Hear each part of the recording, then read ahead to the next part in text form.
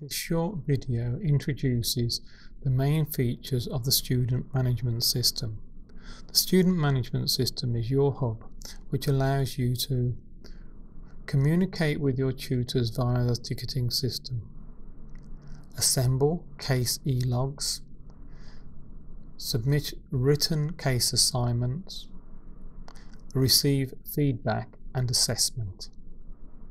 Please look at the other video tutorials in this series to learn more about these features.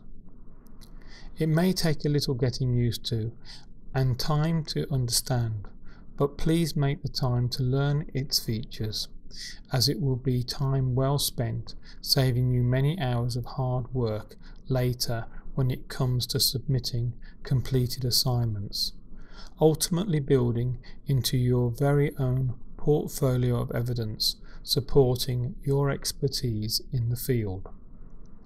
It is also a valuable learning tool that will assist you develop your competency and get the most from your course.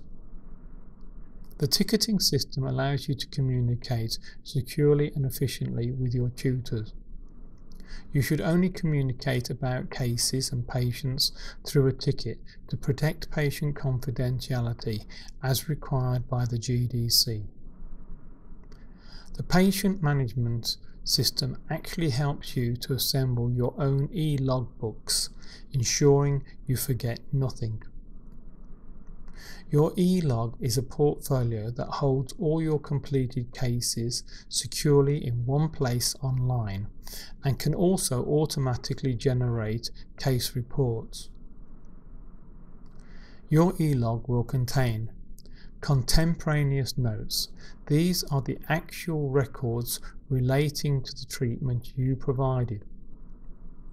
Patient consents obtained from the patient prior to treatment. Diagnostic data such as dental charting and histories.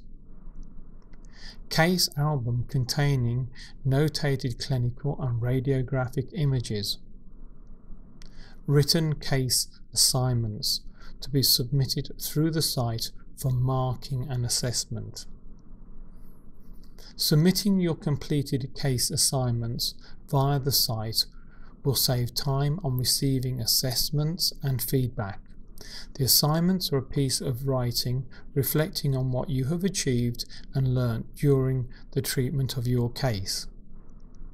In the first instance, the case assignment may not necessarily be of a completed case. You will learn more about case assignments later in these video tutorials. On submission of your completed assignment, you will receive a mark and feedback from the examiner on what you did well and the areas you can improve upon to make your next case even better.